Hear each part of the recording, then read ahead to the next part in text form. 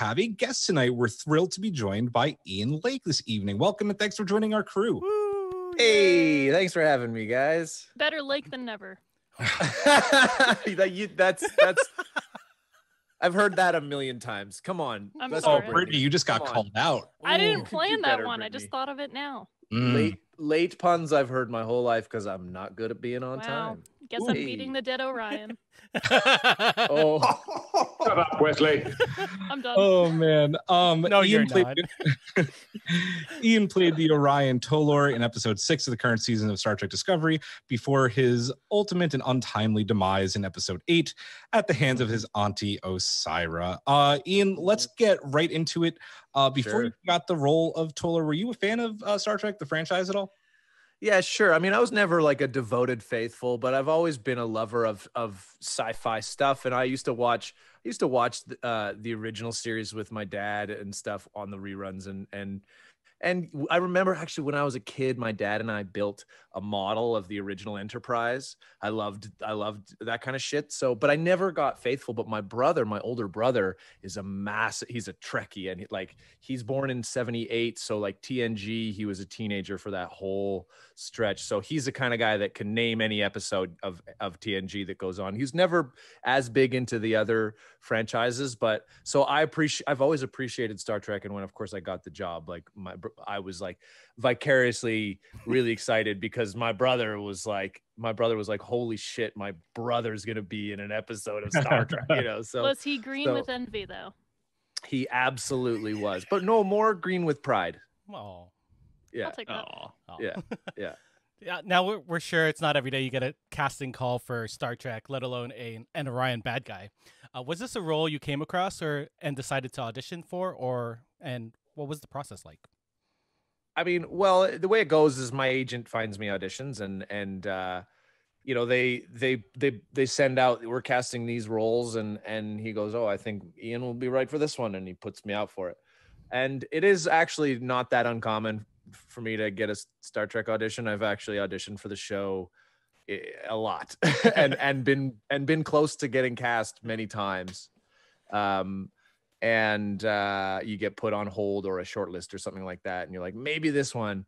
And then add to that, I didn't know it was going to be an Orion. I didn't know I was going to be an Orion until I got there and did my first prosthetics test. So it's like it's all kind of hidden and cloaked when you do the audition. Even though I knew I was auditioning for Star Trek, I also knew that whatever was happening in the scene was not actually going to be in the script. The character was named Tolor in the audition, but that's about it. So the thing I was pleasantly surprised about was when I first got the script to see how much great stuff he got to do, because I said I agreed to the job without really knowing what the role was.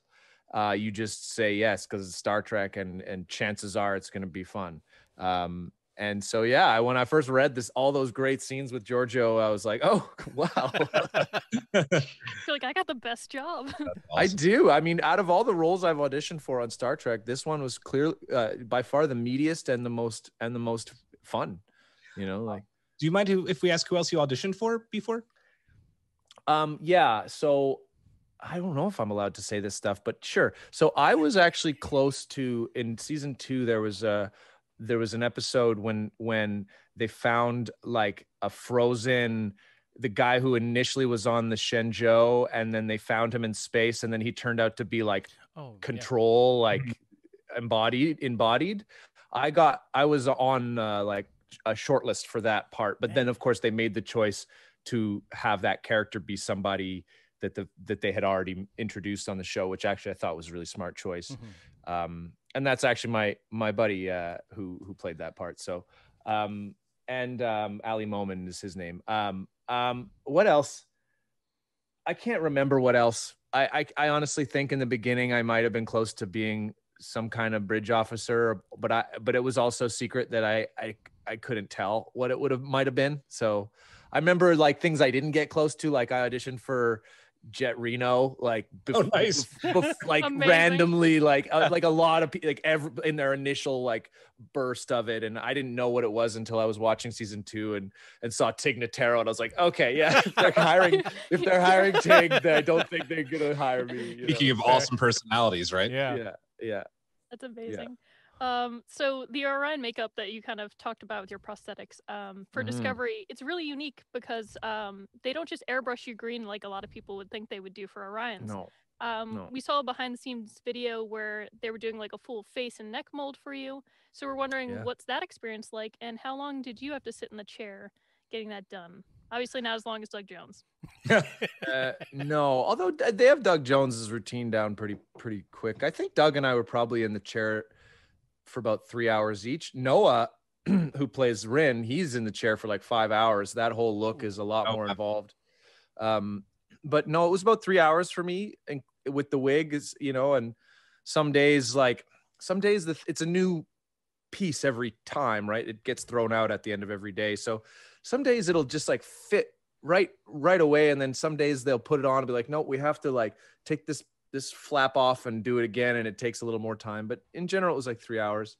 I didn't mind it. I honestly, like, the creative aspect of it was really fun and exciting for me, and obviously it was something that was only for a finite amount of time, so it wasn't like I had that exhaustion that comes from week after week after week that like who played Ariam had to go through, or that Doug has to go through, or like I think that's where it really gets hard, is like when it's over a long time.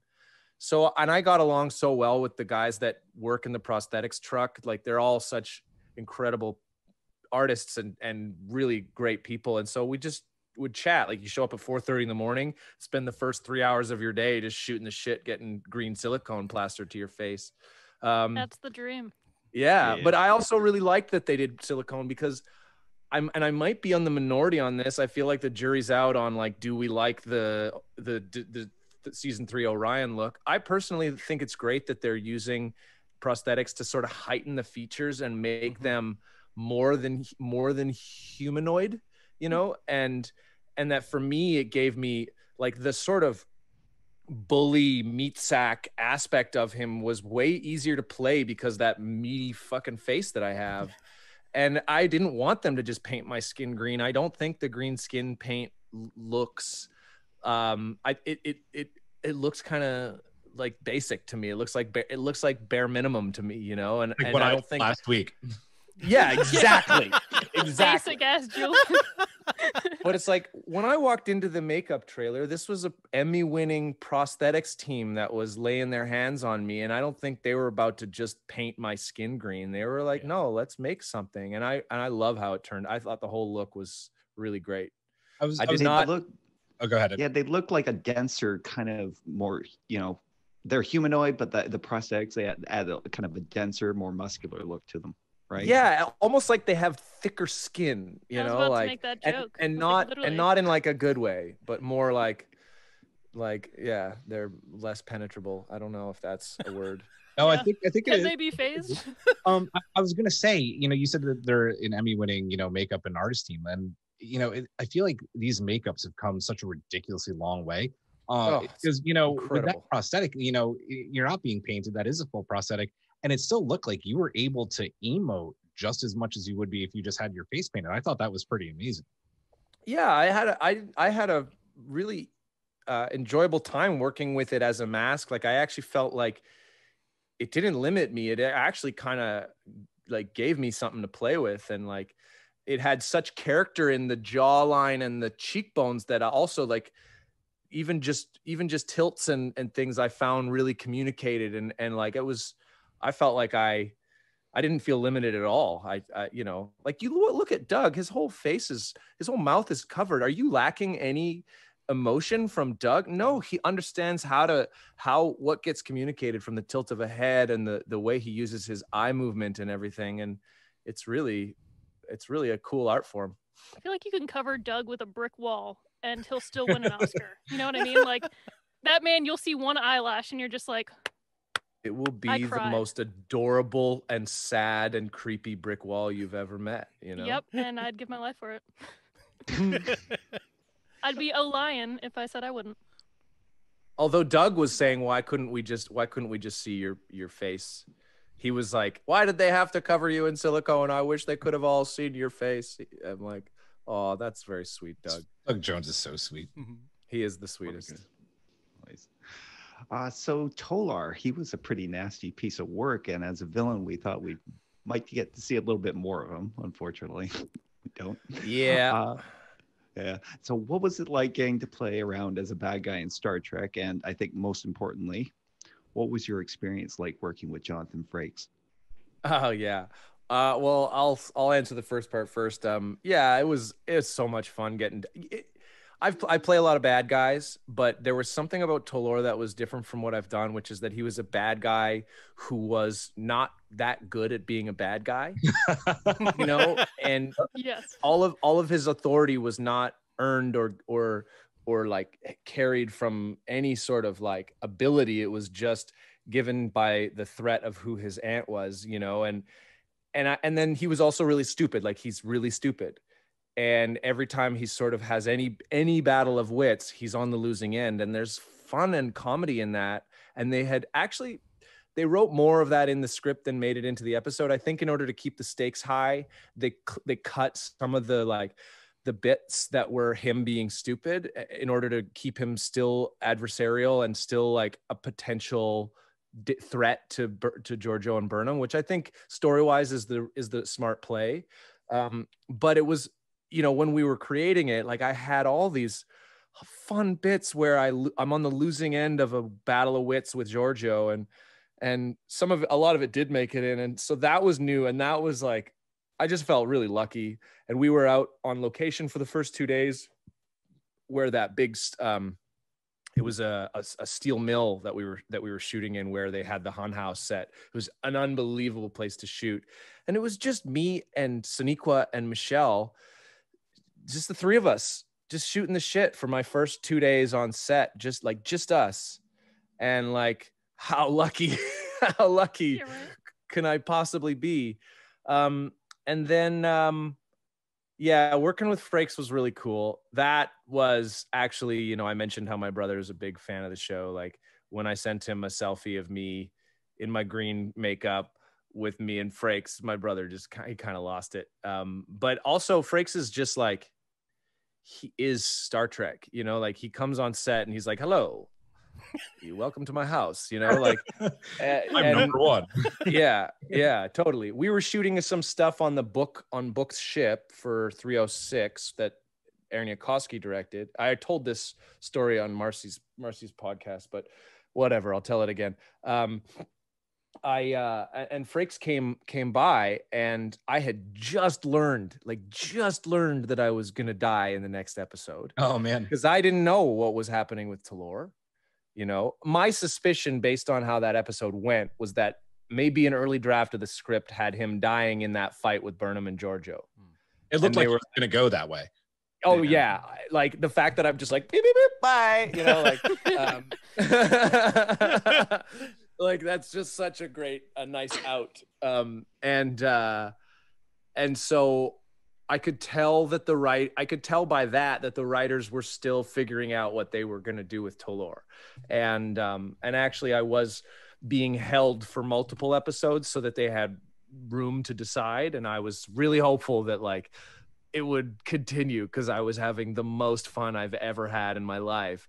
And it's a funny story. This is the long version of it, but I was sitting talking, just me and Sonequa were like sitting, waiting to go shoot a scene. And she's like, so what's going on with your character? I said, I don't know. I'm on hold for 306 and 308 and we'll see what happens. And she's like, well, I just got the script for 308 and you're the first line of the script. And I was like, oh my God, give me that. And so initially the scene with Tolor and Osira was the opening sequence of the episode when they're like in early drafts of the script. Before they introduced the ship's mission first and then went and cut to them, which again, when I watch it, I'm like, yep, that makes perfect sense. You know, raise the stakes and then throw it to them. And like, I read this scene, I'm like, oh my God, this is great. And Osira, and like it was a longer scene and there was a more comedy in it. I'm like, awesome. And then he gets teleported into the cage and it gets like, what happens in the cage? Oh, he gets okay, he's dead. All right, okay, he dies. And like, you know, then you go to shoot your next scene knowing that you're about to get killed off in a few days. And Frakes was there on set. And I had never met him, and he's like just hanging out, even though it's not his episode to direct. And he's saying hi to everybody. He's like, "Hey, nice to meet you. We're gonna kill you in a couple of weeks." You know, I'm like, "Yeah, I just found out. Thanks. Nice to meet you too." But working with him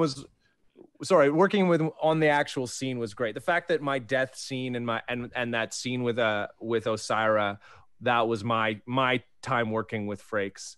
That was special. And like, we had so much fun shooting the death. We shot way more than they showed. We shot stuff where they went like straight down my mouth while I'm screaming. And like the Matrix sort of like. Yeah, like initially when I got teleported in there, I like fell over on the ground and was like, took way longer to orient myself. Like it was really just Tolor being a mess. And that was so more the better. Yeah, and him just yelling at me from off camera, being like, "I now scream," and like, yeah. Oh man, I could just imagine him saying something like that really loud in such a Frakes way. That's hilarious. I have to go off subject here real quick because we have our Twitch viewers, and they are all curious and saying hello to your dog. Who is your awesome pup, and what is his or her name? This is Stevie. She's a she, and she's my rescue, and she's trying to sleep, but she's missing a leg, and she's pretty damn awesome. And she says hi, everybody. Hi, Stevie. Hi. Stevie.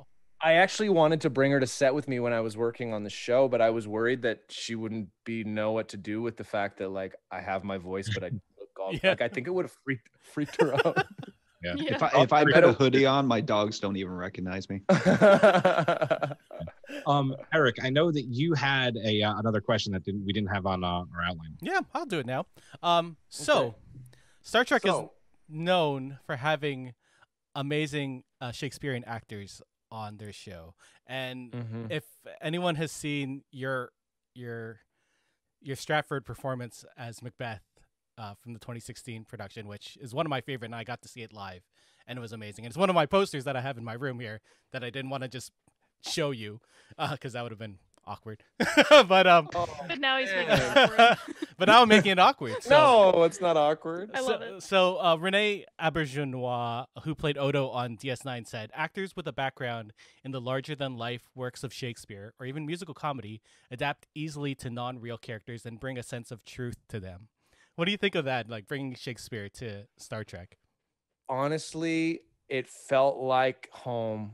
Like especially because like when I was doing Shakespeare at Stratford, which for those viewers who don't know, Eric lives near a town called Stratford, which is one of the biggest theaters in North America, where they do a lot of classical theater, and they put on this big festival every year. It's exceptional theater. They do it at the highest level.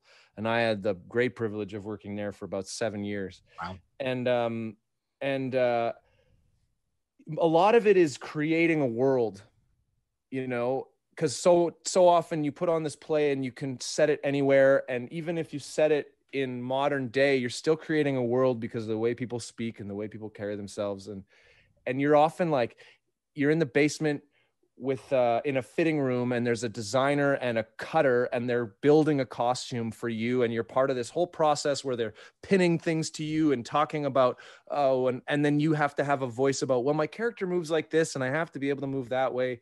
And that doesn't really usually happen in TV. Usually in TV, you go put on some jeans and a hoodie and you say some cop speak or some like, I didn't do it, I'm the bad guy speak. And there's not that same process. And on Trek, it exists. And it's so exciting because I got to show up like a week before I shot anything and collaborate. Like Gersha Phillips, who's the costume designer, holy shit. Does that woman have taste and an eye?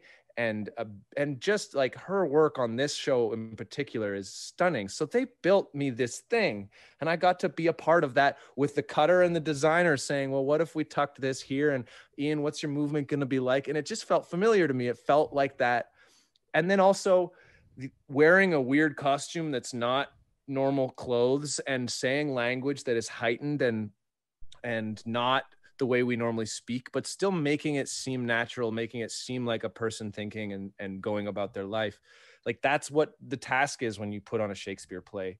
So yeah, I felt really comfortable, strangely, in this wide world, and it made sense to me why so many great Shakespearean actors have been in the Star Trek. I mean, some of the biggest ones have been, their biggest success was on Trek, and William Shatner started his career at Stratford too. So there you go. Not to mention, when I first did my prosthetics test, they said, "Oh, you can actually enunciate." Because a lot of people, you're wearing lips on your lips. So a lot of people end up and getting trained to speak and articulate Shakespeare, like that comes in handy when all of a sudden you're wearing extra lips on your face, so Yeah. I think this is actually a great segue into our next question here, about kind of like getting into character and making them your own. There's been some talk on Twitter that Tolor maybe seemed a bit more menacing than Anti-Osira. If you could imagine your character still being around and not eaten by a transform, do you think he maybe could have overthrown Osira? Do you think he maybe wanted that place at the head of the table? You know what I would love? It would have been like if she like failed in killing him, and then he kind of like went and teamed up with like Federation and like took her down, but like still was like pissed off and not nice. Still was like, I'm still mean, but I will help you, like, and like, I will be benevolent, but I'm still a bad dude. Sounds like a Shakespeare play with a Shakespeare answer. Yeah. I think it's funny that he was more menacing because I just think he's more of a blowhard, like he just tries harder. Whereas she doesn't need to, because she's like, I have this weird ring that will just kill anybody, like whatever that ring does. You were mentioning though that Toller's a little bit dumb, right? He's kind of got that blind bad, dumb bad guy luck, and that can sometimes get bad guys in TV and film into higher positions of power than they maybe are supposed to. Yeah, just a bit of nepotism and a bit of idiocy, and you've got a perfect cocktail. Yeah, exactly. A little pinch of both. Yeah, exactly. Finally, Ian, where can people find you as we wrap up our interview here? Any upcoming projects that you'd like to share with us? On my Instagram is Ian H. Lake. If you want to find, if that's what find you means, that's my Twitter is Ian Lake. I have actually, you know what? I just got a new job a couple of days ago that I'm excited about, but not at liberty to talk about yet. Always the case. But I will, make sure I keep fans posted when there is talkable things to say about. I'm sure at some point it'll be something I can say I'm a part of, but I don't want to step in it before I've actually signed my contract just yet. We will be. Go ahead, Eric. I have two little things. Okay. One, why did you change Sir Ian of the Lake from your Twitter, which was amazing? Back in the day, and I promised Aaron, our co-host who isn't here today, to show you something, because you asked me what one of my favorite things in this crazy room that I have is, and my favorite thing in my house is a picture that I printed, and it's upstairs on my top floor, and it's a memory I had doing. You'll see Once right here, and there was an event in Toronto where they tried to get 100 guitars. And it was, you were there? And it ended up being 900 guitars. You were there? And I was there. And I took an amazing photo because I was one of the first people. So I was near the front. But at the end of the show, because my family was really young, my wife was there and my baby was there. And it was the only baby that was allowed in the theater. They were like, as long as the baby doesn't cry, she can stay. And there's this picture of us. No way! We're meeting, and so that's probably one of our best memories. And she used to dance to your music all the time. Wait, is that Ian? That was Ian. Yeah, that's me. I had hair. Yeah. So that's amazing. I mean, and I will say that day is a special day for me, man. Like that experience from my end too was pretty breathtaking and special and rare. And like I actually funny side note, they asked me to do this thing where I lead 100 people in guitar singing one song. And my first reaction was, that's going to be a fucking nightmare trying to get 100 people to play a song. Yep. And then they were like, there's more and there's more. And I was really pessimistic and was like, this is going to be a nightmare. I don't even want to do this. It's going to be such a shit show. And 940 some odd people showed up and sang in perfect unison and played in perfection. And it was like standing on stage being like rocked by like the most incredible thing. And that I was like, ugh, I got to do this thing for, you know. Amazing, Eric. That's really cool. That's an amazing story, man. Thank you for sharing. What a full circle moment. So when you saw who it was, what the fuck was your reaction when you were like, who's this Tolor guy? Well, I recognized your voice, but I didn't recognize you. Like because I'd seen you on like Working Moms and other TV shows, and I'm like, oh, Ian Lake again. And then I saw your name in there. I was like, oh, who's Tolor again? Oh yeah, damn. And yeah, I did not recognize you at all. That was very crazy. cool. Very cool. The two looks are completely different. I mean, I would never know that you were Tolor. So yeah. Yep. Ian, that about does it. We want to thank you so much for coming on our show and taking some time to speak with us. We had an absolute blast. Super fun, you guys. Thanks for having me on. I enjoyed it. You're very welcome, and we'll be waiting anxiously for your next project. So I am too.